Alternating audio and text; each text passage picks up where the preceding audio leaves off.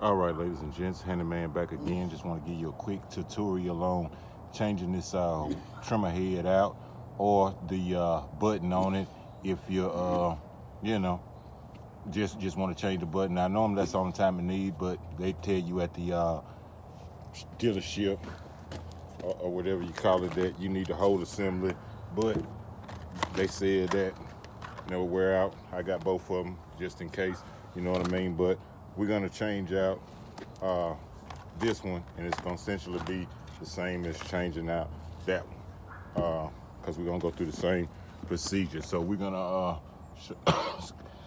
excuse me, first show you how to get that thing off right quick. Well, first I guess we'll show you how to disassemble it. You got little push keepers in there. You can push that, get one side a little bit, other side, push.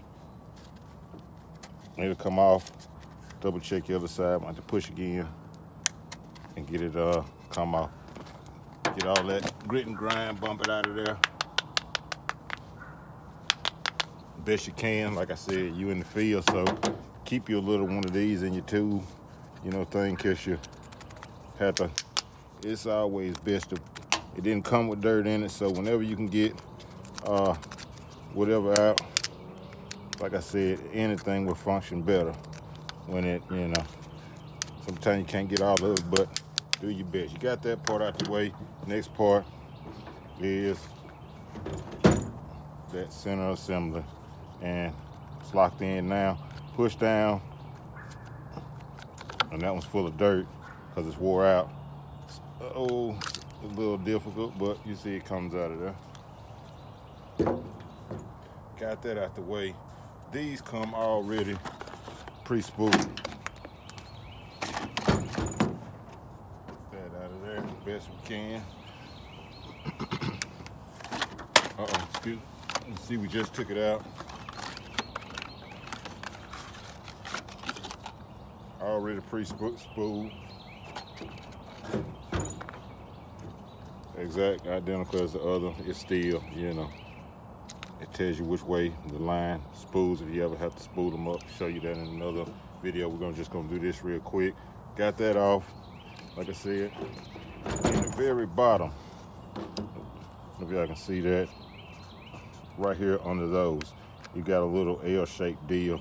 That's what those little keepers fit under.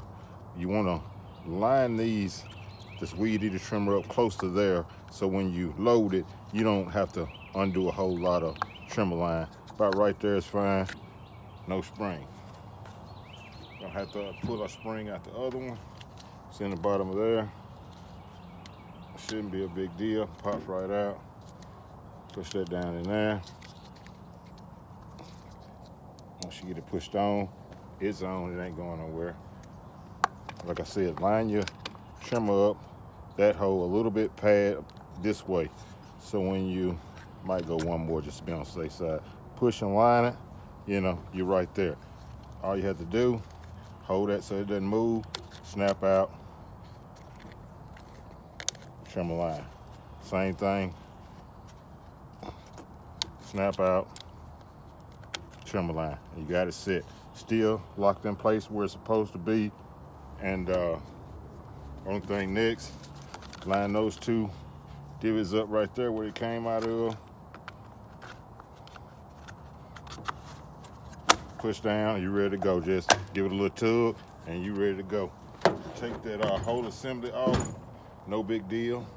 You got a little hole right there on that side for the steel brains anyway.